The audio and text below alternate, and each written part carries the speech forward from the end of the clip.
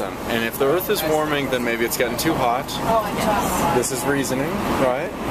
Now the sun's very hot, so why don't we shoot a giant rocket into space that will provide as much umbrella cover as possible with huge solar panels, cover as much space as possible, and then have gamers or somebody keep it between the sun and Earth all the time. How do we control that? So I don't know. I imagine that you would want it to be in orbit around the Earth, but then you would want it distant enough that I honestly am not a physicist or an astrophysicist. I'm just, if NASA is going towards Mars, they're going in the wrong direction. The problem right now is the ice caps are melting. Yeah. I mean, it's nice. Mars is a nice place to visit if you're into hell. Yeah. Well, I mean, I think also, yes, the sun is warm, but I think it's also a big part of this is carbon emissions. Oh, see, sensible. But the people that handle carbon emissions don't seem to be sensible. So, did I pop your argument? No, I agree with you. Well, no, but not just people in charge, everyone using it. I mean, it's... Oh, yeah, that's true, too. Too far gone. You think that it's lost, the planet's lost. No, I don't want to think that. Okay, so then let's not let it be the case. No, you're okay. I use carbon emissions by using the bus and by eating food that is delivered to grocery stores and prepared at home. I don't know if my oven at home uses excessive carbon emissions. I imagine not.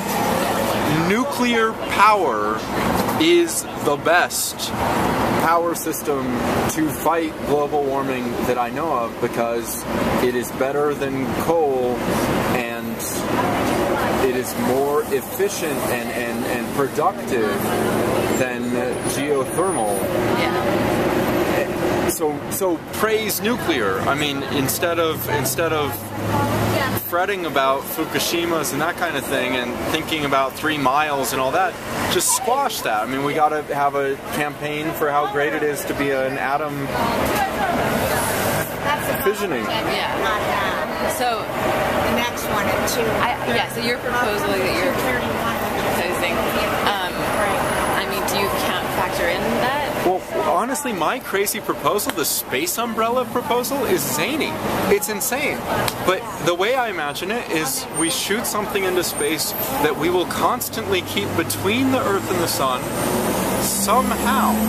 So it will have enough propulsion that it is moving to keep, between that orbit. So the gravitational pull of the Earth is going to affect it, and it's got to be in orbit, because there's no way once you get it between the Earth and the Sun that you're going to control it. Yeah. But if it's in orbit around the Earth, but it's at a distant enough orbit that it can kind of tread water, and like if you had a revolving track, and you're like a long distance runner, you're just kind of jogging to stay up with the track so you can stay in the same way, because there are people in the crowd that are spitting spit pellets at the people inside the middle of the track.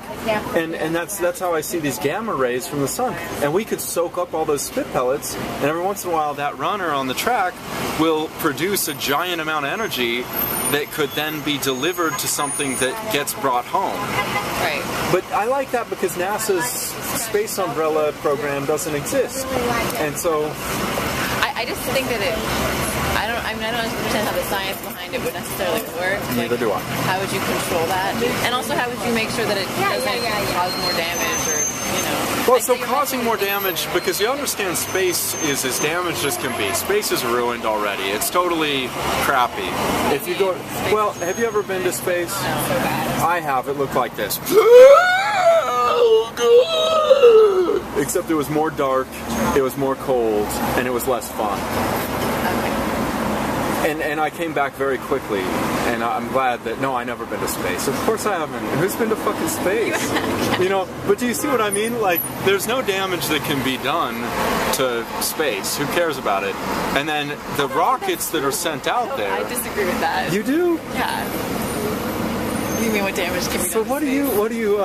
Oh no, I guess we could damage space. I just don't. I don't see how. Really. Yeah. It's just kind of spacey out there. I mean, I don't know. I don't think you know what's out there. Are you worried about spatial sprawl? You're just a sweetheart. You don't want to damage a damn thing, right? What do you study? Can I ask? My name's David. Hi. I'm actually, this is my English class. I'm going on a field trip. English writing, and I'm actually looking into researching kind of the rhetoric of environmental issues. Wonderful. I just randomly came upon you. Now, in English, there is a word. It is sometimes referred to as the N-word. What does that word mean to you? In English, there is a word. It is sometimes referred to as the N-word.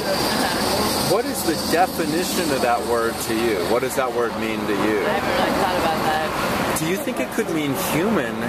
And if it did, do you think there could be rights associated with it and racism could be pushed back a little bit? I mean, I think it's a word that people made up. So no, that's true. Of all words. Everyone has their own definition of it. And just for the record, the dictionary has a derogatory term for a black person as the primary definition. My favorite so far is the oppressed. This is Harlem Renaissance, James Baldwin.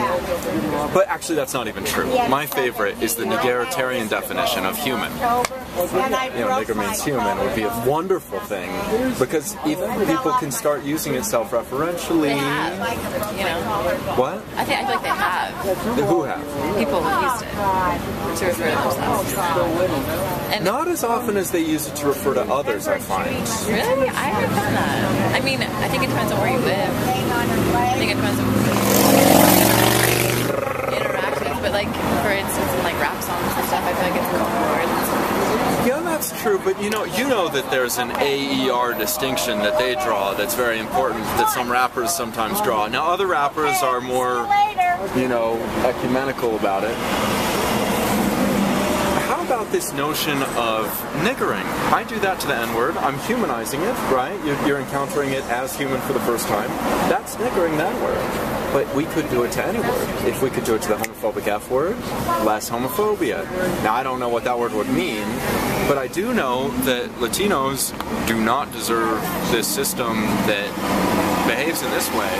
And so I want to pay respect in some ways to them by saying that the word wetback is a verb meaning to work very hard. And in that sense, I'm niggering the word wetback.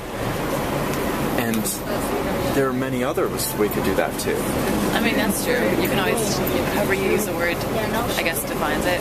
Yeah. Like rapism could be the people's movement to end rape, like murderism to end the foul crime of murder. But again, I guess, how do you control that? Is the big thing. How do you what? How do you begin and control that?